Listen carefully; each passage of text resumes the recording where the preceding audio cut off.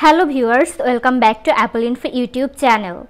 Lots of iPhone users are reporting that their iOS stack on update requested.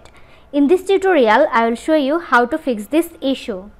Solution 1. Force quiet the settings app. To do this, swipe up and hold from the bottom center of the screen to bring up the app switcher. Locate the settings app and switch it up. After a few seconds, open the app again and see if the problem is solved. Solution 2. Check your Wi-Fi connection and restart the router. Make sure you have fast, reliable Wi-Fi. Restart the router, which will improve the connectivity, making it easier to download iOS 18.3.2. Additionally, ensure you have turned off any VPN on your iPhone, and if this doesn't help, try connecting your iPhone to a different Wi-Fi network altogether. This will most likely start the new iOS download. Solution 3. Make sure that date and time are correct.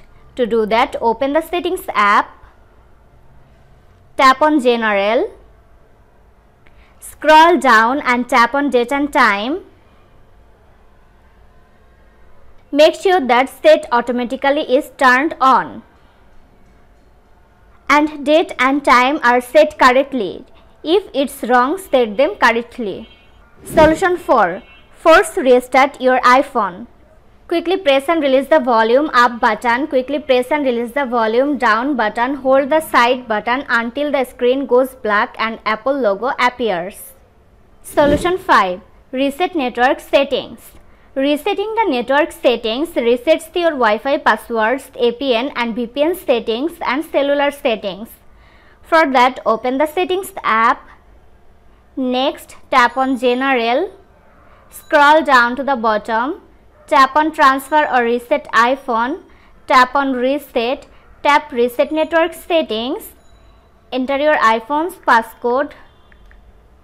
In the pop-up menu, tap Reset Network Settings to confirm the process. In this way, you can easily fix iOS stack on update requested. This was today's video. Hope you like and enjoy the video. Do like, comment, share and also subscribe to Apple Info YouTube channel. Thanks for watching.